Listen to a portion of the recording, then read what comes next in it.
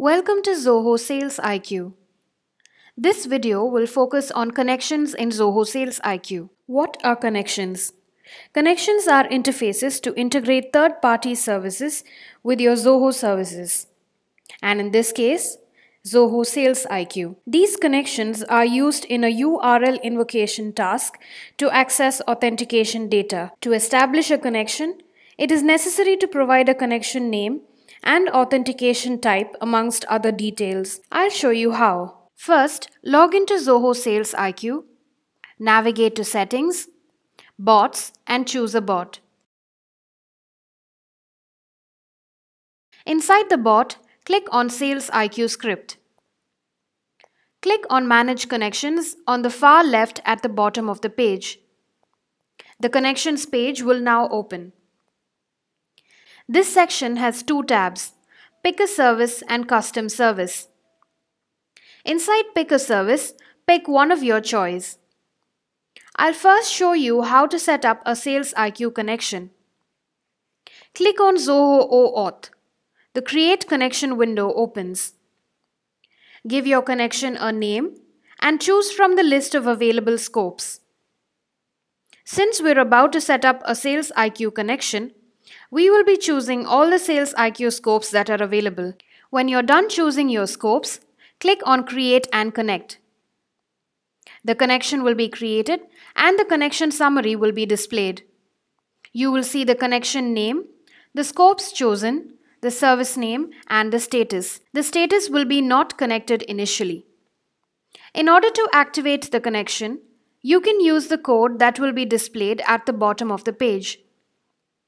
The Deluge and the JSON versions will be available, and you can choose the one you're comfortable working with. I'm choosing to use the Deluge code for my connection. Navigate back to the All Connections window and click on Connect.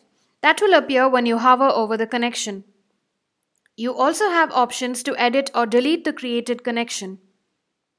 When you click on Connect, the connection will be established. You can also revoke the connection whenever you want to. Once connected, when you open the connection, the status will show as connected.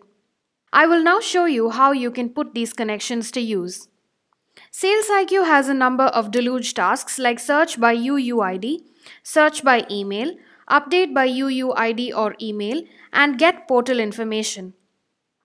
When you use the created connection name inside one of these tasks, you don't have to explicitly specify the action every time the task is invoked. Let me show you an example. I'm using the visitor search by UUID task to get the visitor information like portal name, search field, search value, and connection name. Therefore, I copy the code snippet and paste it inside any one of the handlers created previously for my bot. After I paste it, I replace the connection name inside that code snippet with my connection's name.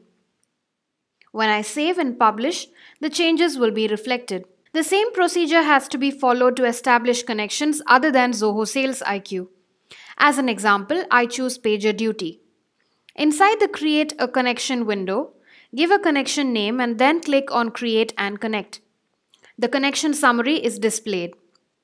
Copy the connection name and now click on Connect.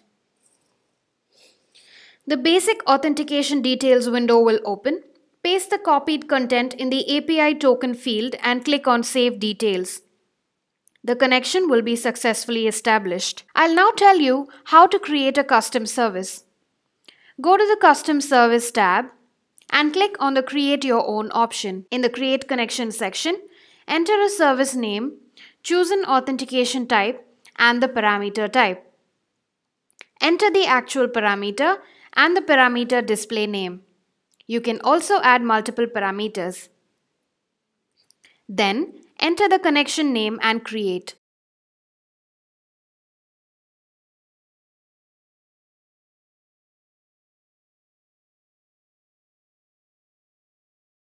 Enter the details and click on Save and the connection will be established.